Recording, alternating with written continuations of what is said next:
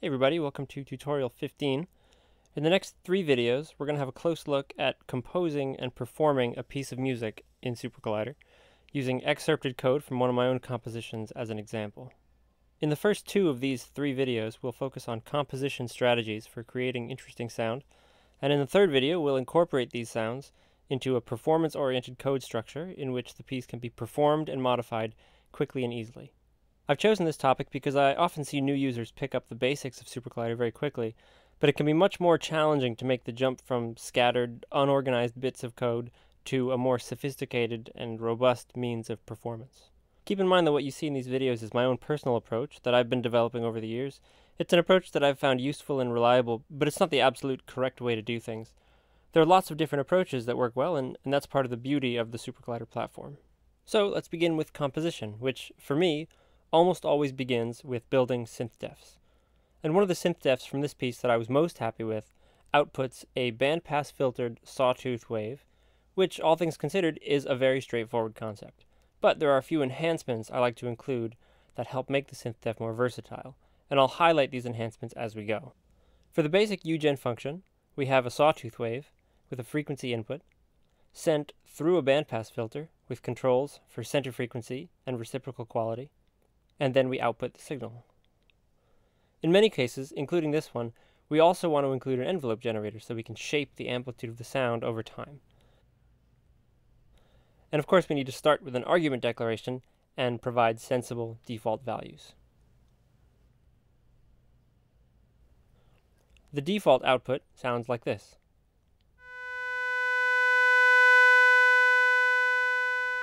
So over the course of this video, we'll be looking at a variety of techniques that can help transform a relatively simple sound into a more complex and interesting sound. And one such technique is iteration.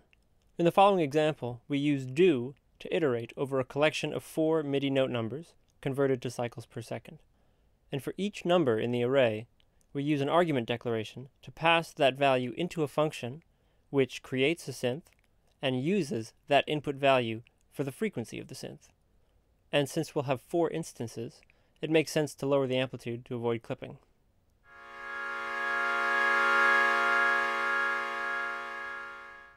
By generating random numbers for argument values within an iterative function, the output of each synth is unique. Here, the center frequency of the filter ranges between the 1st and 12th partial, and each of the 4 bandpass filters has a uniquely generated quality as well. Each time this code is evaluated, we hear resonance at different parts of the frequency spectrum.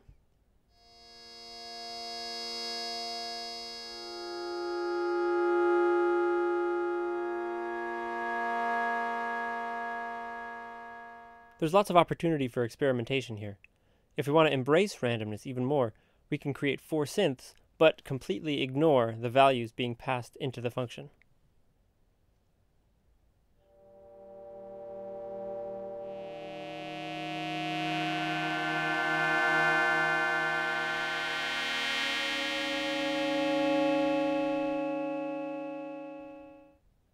You might find some use for the scale object, which is an abstract representation of a musical scale. In fact, lots of pre-built scale instances are readily available, like major, minor, chromatic, and you can see the complete list with scale.directory, and more information in the scale help file. After choosing a scale, degrees converts to an array of integer scale degrees.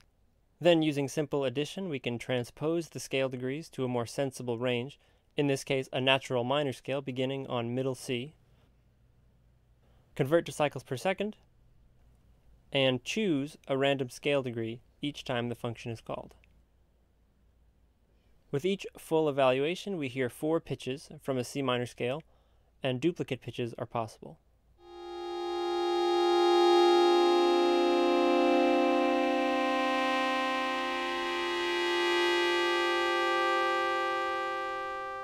Using scale and choose is a nice way to strike a balance between deterministic pitches and complete randomness.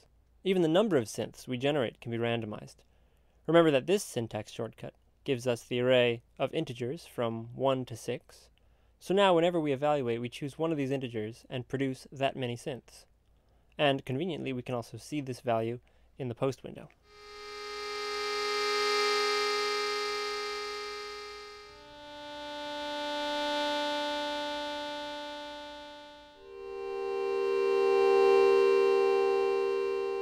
Before we go any further, let's return to our synth-def to make some improvements. In the examples we just heard, the random values chosen for synth arguments don't continuously vary over the course of the synth duration. Instead, they remain fixed at their initially chosen value.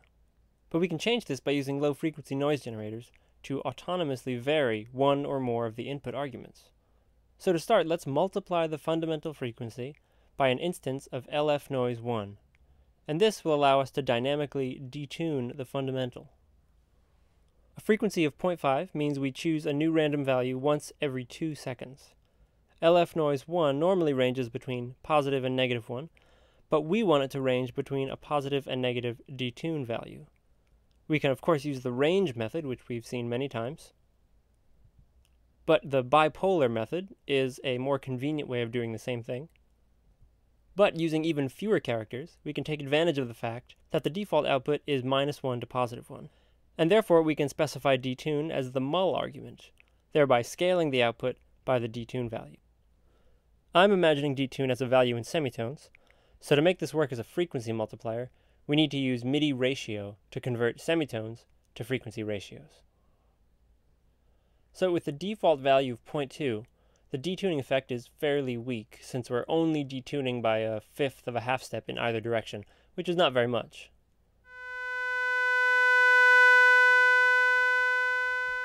But we really start to notice the effect if we create multiple instances, because each synth has its own independent noise generator, which results in irregular frequency beating.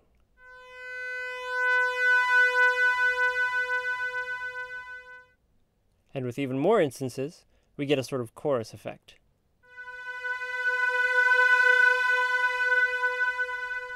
Notice that if we want to disable the detuning effect altogether, we don't have to revert to an earlier version of the synth-def. Instead, we can just specify 0 for the detune argument.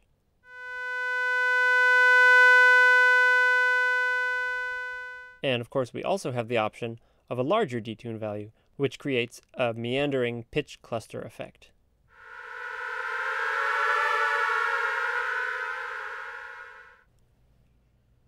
Let's do something similar for the center frequency and quality. I am being a little arbitrary with these frequency values here. My only consideration is that I want to choose random values at a relatively slow rate, so 0.2 and 0.1 are reasonable choices, but I'm not choosing them for any specific reason. We also need to make sure we include these new arguments in our declaration. I'm specifying default values that are sensible, but again not chosen for any particular reason. So here's what our synth-def sounds like with 10 instances, each with a fundamental of 50 Hz.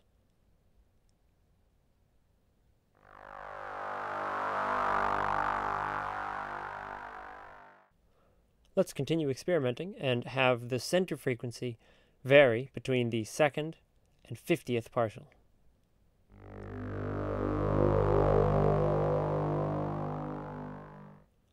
If we specify a reciprocal quality range relatively close to 1, thereby lowering the quality of the filtering effect is weakened, and we hear something that more closely resembles the original detuned sawtooth wave.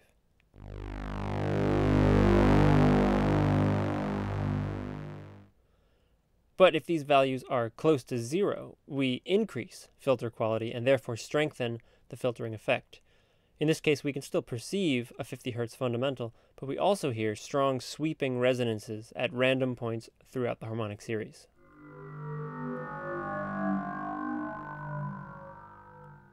Now I'd like to turn our attention to spatialization, because, as you may have noticed, we're still dealing with a monophonic signal.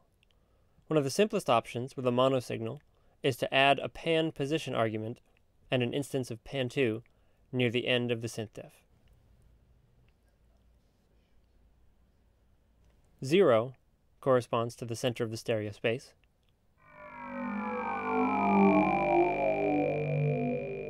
And with something like 0.7, all 10 synths are panned heavily towards the right channel. And in this case, each synth has a random pan position, giving us a richer stereophonic experience.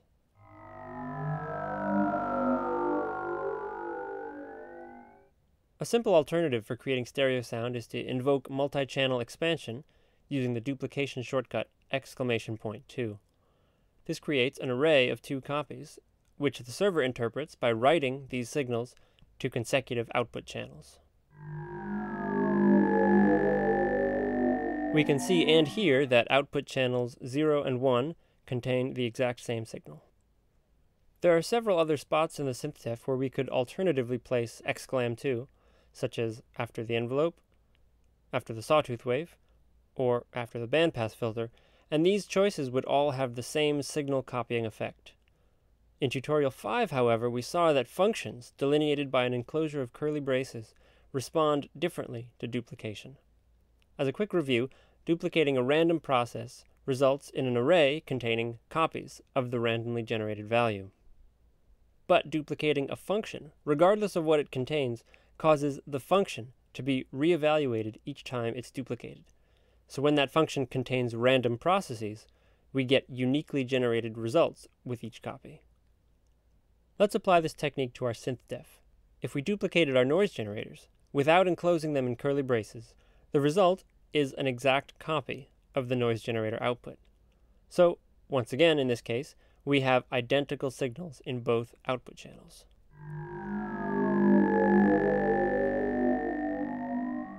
But enclose our noise generators in curly braces before multi-channel expansion, and each noise generator copy outputs a unique random signal, which we can see clearly in the level meters.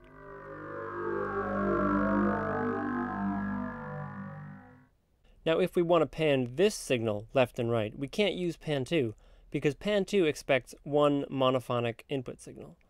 Instead, a good choice here is a UGen called balance 2, which treats 2 monophonic inputs as left and right channels, adjusts their amplitudes according to a pan argument, and outputs a combined stereo signal.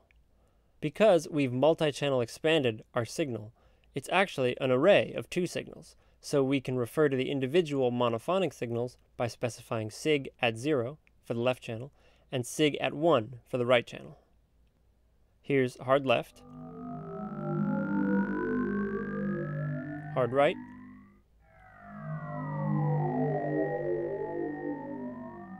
and center. Pan 2 and balance 2 are slightly different, but both very solid choices for simple stereo spatialization. Now, arguably, it's sort of rare to be dealing with multi-channel signals with more than 2 channels, but it's definitely not unheard of. And even though we can't get the full effect in this video, I want to briefly show an approach for spatializing more than 2 audio channels. First things first, we need to increase the number of SuperCollider's hardware output channels and reboot the server for this change to take effect. And we'll also reopen the level meters.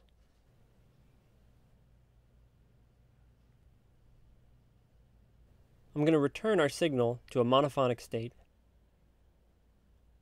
and introduce a UGen called pan-az, which is short for azimuth panner.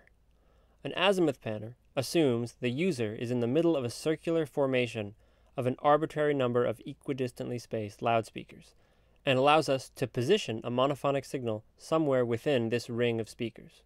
By default, pan-az assumes the front of the listening space is a pair of speakers, that the left front speaker corresponds to output 0, and that the output indices increase as we move clockwise around the ring. The first argument is the number of output channels. Let's imagine we have 8 speakers. Next, the monophonic input signal, and then the pan position. Like pan 2 and balance 2, pan-az expects a value between plus and minus 1, but interprets this value differently. A position of 0 corresponds to front and center. As this value goes from 0 to -1, the sound moves from front to back around the left side. As we go from 0 to +1, the sound moves from front to back along the right side. And so one thing I really like about pan-az is that it doesn't matter how many speakers you actually have. You only need to specify the circular position of the sound, and pan-az figures out the rest. So here we have 10 instances with a few arbitrary arguments. A pan value of 0 puts the sound front and center, so on the meter window it appears in outputs 0 and 1.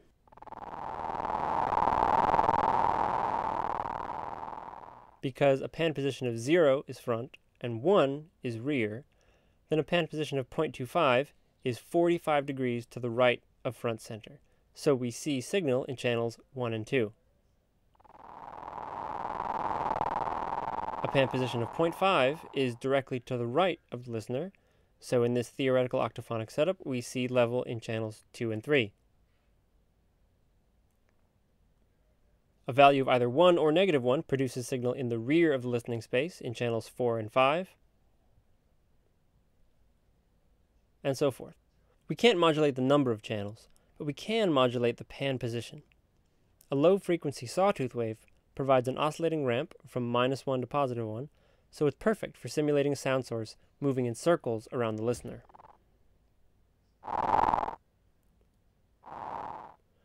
Other UGens make for interesting spatial effects as well. For example, LF Noise 1 outputs random linear ramp segments, so it makes the output sound like it's moving randomly around the listening space. For clarity, let's just listen to one instance while watching the level meters. With 10 synths, each has a unique random spatialization.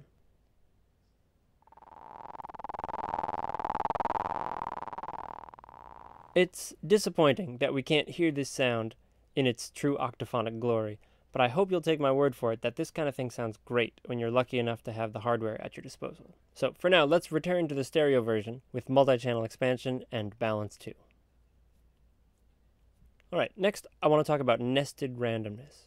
In other words, controlling some aspect of a random process with another random process. Now for me, the appeal of random UGens like LF Noise is that they help make sound less predictable, which in turn can make sound more interesting to listen to. But nesting random UGens can really enrich this effect. I want to start with a very simple example of what I'm talking about. So here we have a sine wave. Modifying like so, we control the frequency of the sine wave with a non-interpolating noise generator, LF Noise 0. The frequency of the sine wave randomly varies between 200 and 800, but the frequency of the noise generator does not. It's fixed at a constant 8 values per second, and you can actually hear that 8 Hz rhythm very clearly. But let's go one level deeper and control the frequency of the noise generator with another noise generator.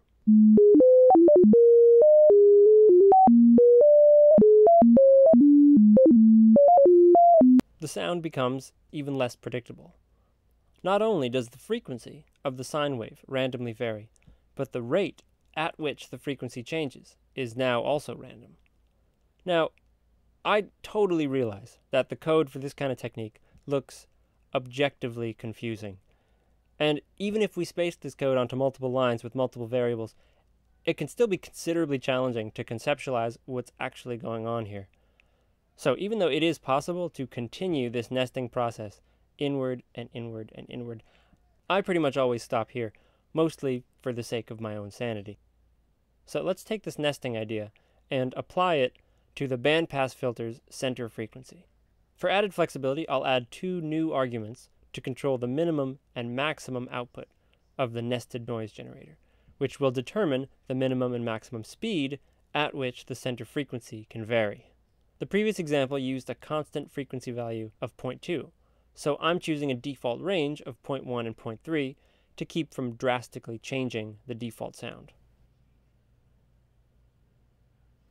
Here's how it sounds so far.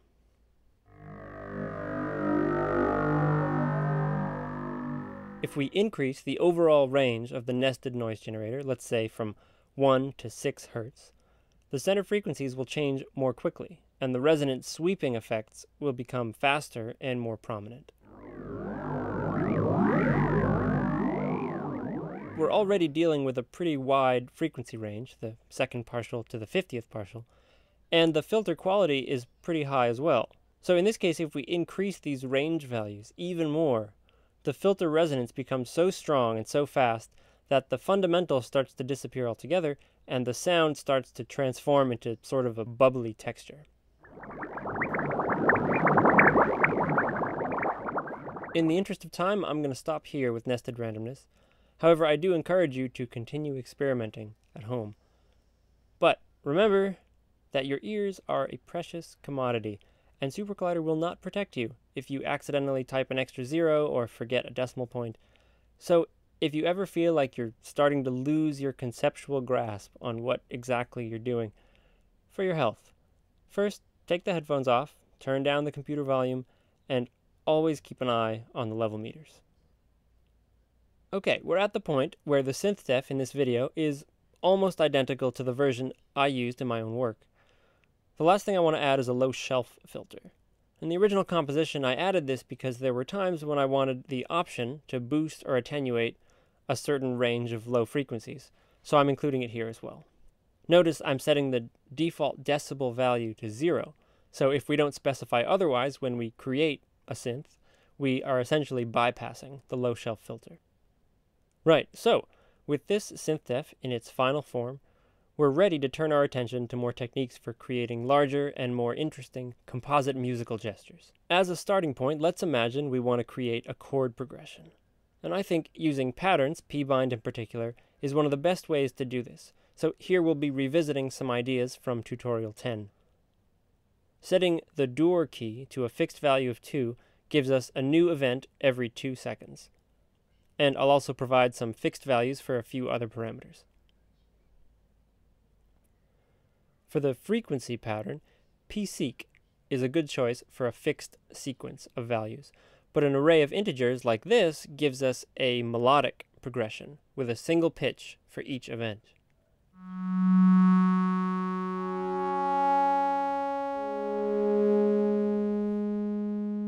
To instead create a chord progression, we can provide pseq with an array containing other arrays. In this case, the first generated event uses the array 23, 35, 54, 63, 64 with the MIDI note key, and the first event results in the creation of 5 synths, one for each MIDI note. The next event uses the next subarray, which corresponds to the next chord, and so forth. I'm also going to extend the time aspects of this pattern so that we can savor these chords a little bit more.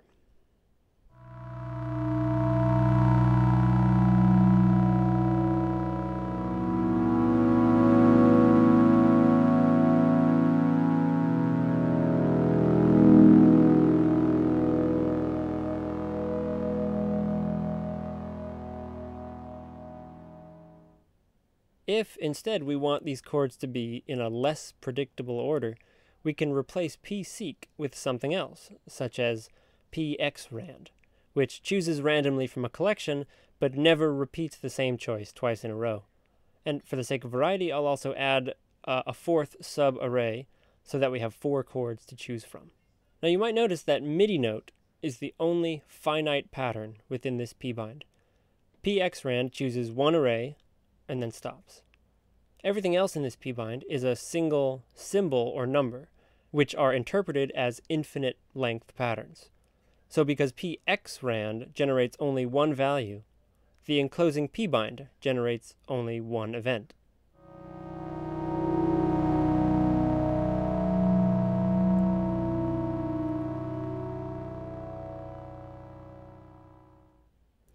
But if we replace this 1 with inf, then all internal patterns are infinite, and these chords will play on forever, which means we should definitely give it a name so that we can stop it later.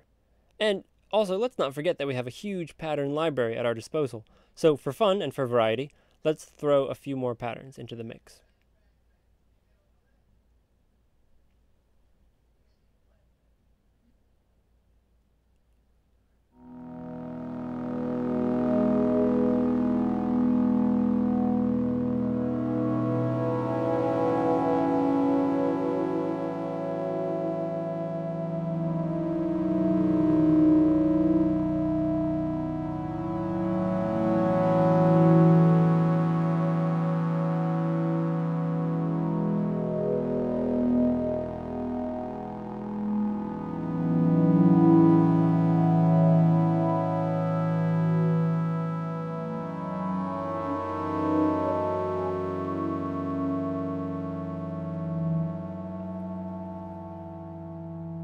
Now, here's a surprising twist. We can use this synth-def to create an entirely different type of sound just by specifying a few unusual argument values, and without having to make any changes to the synth-def itself. So far we've been specifying frequency values that the human ear perceives as having a distinct pitch, roughly 20 Hz to 20,000 Hz. But remember that we're dealing with a sawtooth wave, so listen to what happens when the frequency drops below 20 Hz.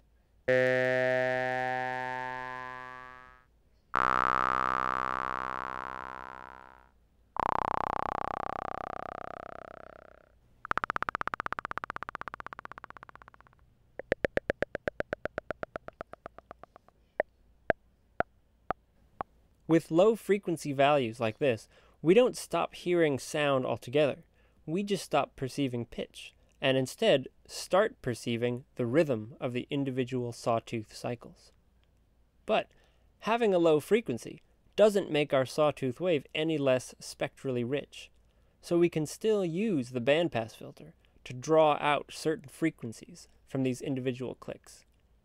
First, let's raise the quality of the filter.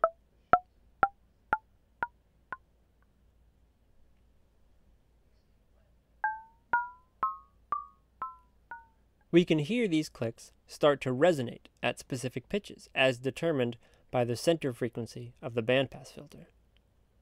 The resonant pitches themselves are moving around because, recall, our bandpass center frequency is controlled by a noise generator. But we can set these range values equal to one another in order to fix the center frequency at a constant value, in this case 880 Hz. So the next thing to do is start thinking of creative ways to take this synth and use it to construct larger and more complex ideas. So let's start building another pattern to create multiple instances like this one. Starting on the more random side of things, random delta time, random frequency, and we'll set the center frequency minimum and maximum far apart from one another to allow the resonant pitches to wander up and down.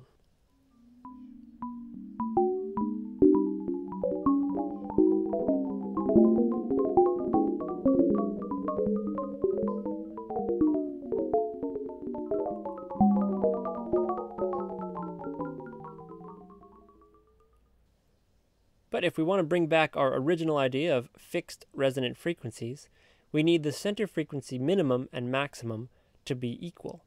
And for this we can use the P key pattern to copy the value from a previous key to make sure that CF max is always equal to whatever is generated for CF min.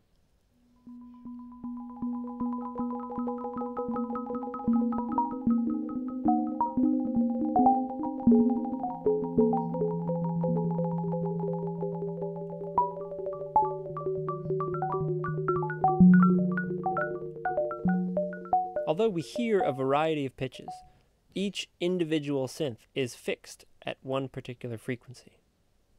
Let's suppose we want these pitches to be consistent with the pitches from our chord progression from earlier. In this case, here's an opportunity to reuse the scale object. So here we create an array of MIDI notes of an E major scale, convert to cycles per second, and use prand to choose a random pitch.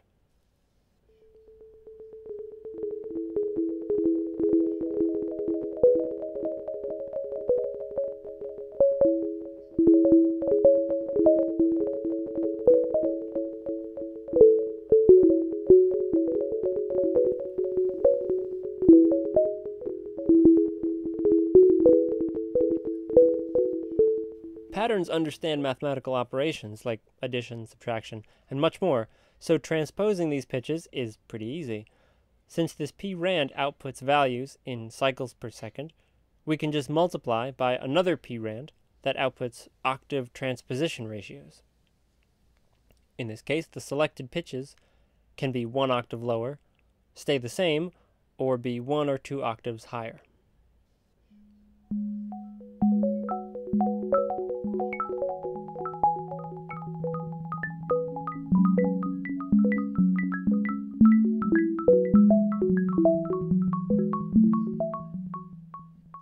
To make the rhythmic aspects more regular, we get rid of these two PX brands and replace them with more deterministic choices. In this case, a new synth every second or half second, and the rhythm of each sawtooth wave will be chosen from a random collection of low values with close arithmetic relationships. The slowest rhythm will be 1 percussive articulation every 2 seconds, and the fastest it can be is 8 per second. And I'll also lengthen the amplitude envelope for each synth.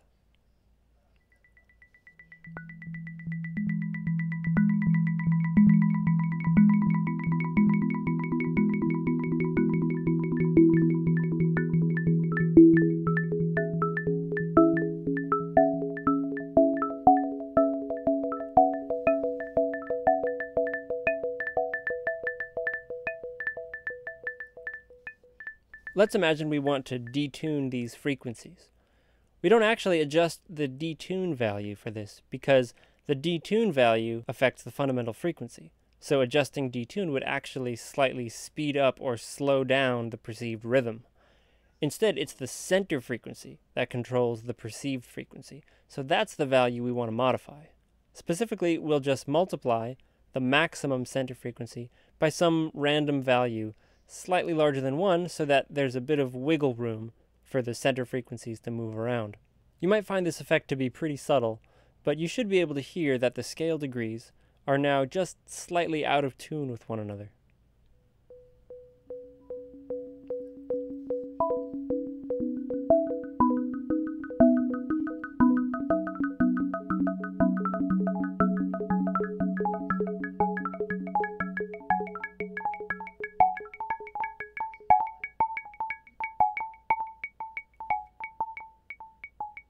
And just to demonstrate how the detune argument actually behaves in this particular case, here you'll notice that when detune deviates away from 0, we no longer have perfect rhythmic synchronization between simultaneous synths.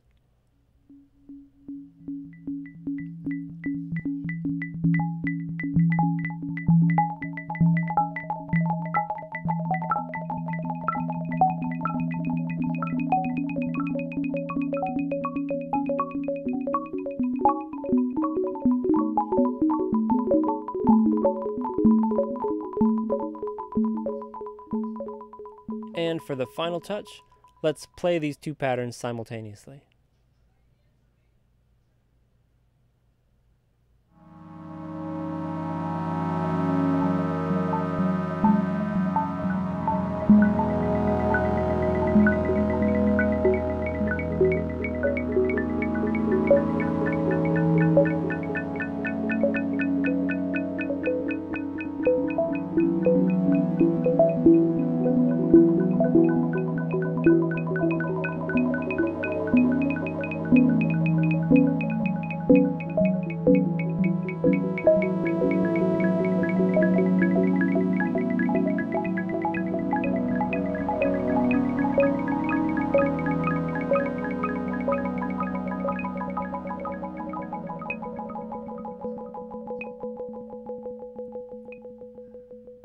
That's it for tutorial 15. Generally speaking, these are the sorts of techniques I'll often use when I'm composing a piece or experimenting with sound in SuperCollider. I hope this video gives you some ideas for your own work, or just helps shed some light on the process. In the next video, we'll continue with composition by creating a couple more synth defs. One of these synth defs will deal with buffer playback, accompanied by some useful buffer management strategies. And we'll also create a homemade reverb synth def, and use it to start putting together a small chain of effects on the audio server. And in the video after that, we'll start putting all the pieces together into something that can be easily performed and edited. So as always, thank you so much for watching, and see you next time.